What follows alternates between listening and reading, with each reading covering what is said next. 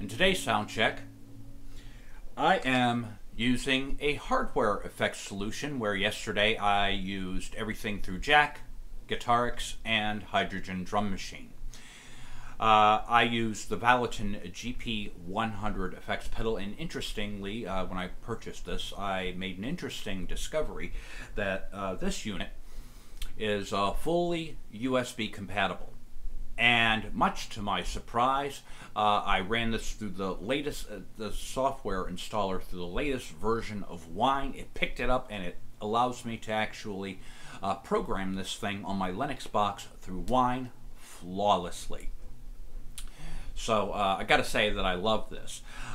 Usually when I'm hooking up my guitar to the computer, I'm actually using Guitarix more than I would use this, whereas this pedal comes with me when I'm bringing my guitar around town and I want to maybe go to the park, or I'm going to church or something like that, and I want to be able to jam out there. So this is an excellent solution though, because this provides you with all the really cool things that Guitarix has to offer. I'm also going to look at Rack and maybe some other things. If you guys have some suggestions of things you would like to see me try with my guitar. Other than getting lessons, I'm already taking lessons and I'm failing miserably at that, so I don't need you critiquing my terrible guitar playing, okay? Because, yeah, I know I'm miserable at the instrument, but hey, it still brings me a lot of enjoyment, even if it isn't music to your ears, okay? And, oh, here's another sound that this pedal has. This is something that is supposed to be close to, I think, fairly close to a famous guitar player's sound. I don't know, what do you think?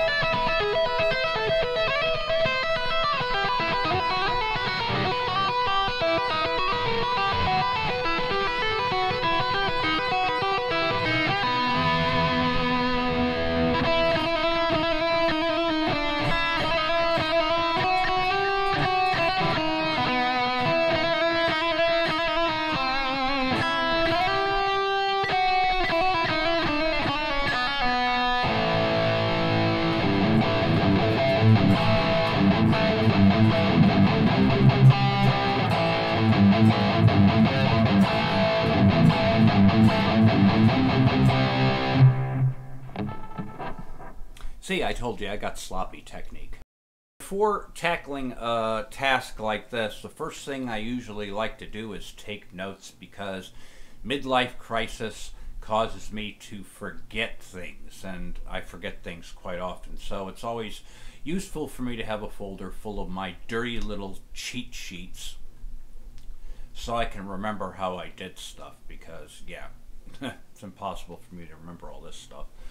So at any rate, basically what you're seeing here on the screen here is all the little steps I took to set up Jack to work with PulseAudio and actually coexist with it. And the nice thing about this little setup is, once I turn on Jack, I can continue using PulseAudio and everything works, and I never have to shut it down. As a matter of fact, I've had this running for days on end.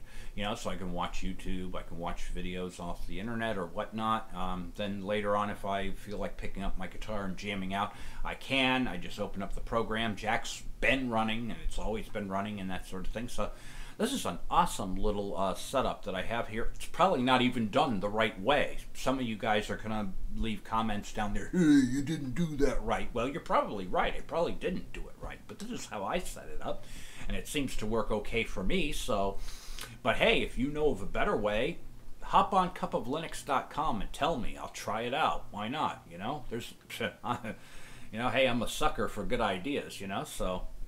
All right, so the first thing I'm going to do is I need to make sure my user is in the real-time group, okay? And so I would open a terminal and issue this command,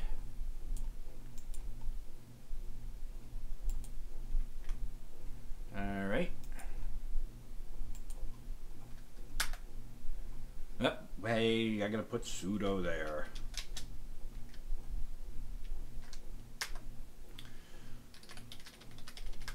Okay, and I'm added to the real-time group. Great. Well, I was already in there anyway.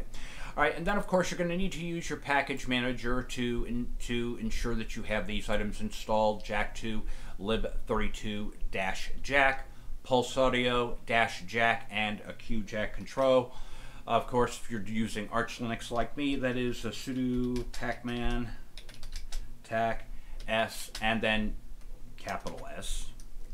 And then your little list of applications. If you're doing this on Ubuntu, then it's sudo apt-get install, yada yada yada. You know how the install package is. Of course you do.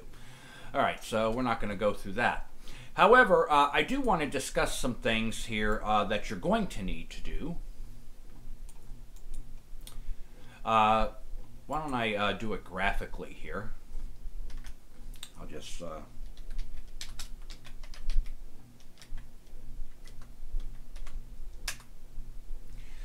right, and then let's go into our file system here. Go into Etsy, and then we want security limits D. And in this folder, you're going to need to create a file called audio.conf. And you're going to need to put this data in here, okay? All right, and you can see the information clear on the screen at audio-rtprio 95 at audio-memlock unlimited. All right, then you would save that file. Okay, you're also going to need to edit Etsy pulse default.pa. You open up default PA here. All right, and then under load audio drivers statically, you'll need to make sure that load module jack sync and load module jack source, these items here, you need to make sure that is in your default PA file, and you will save that. Okay, when you have QJack control installed, you will need to go into setup here,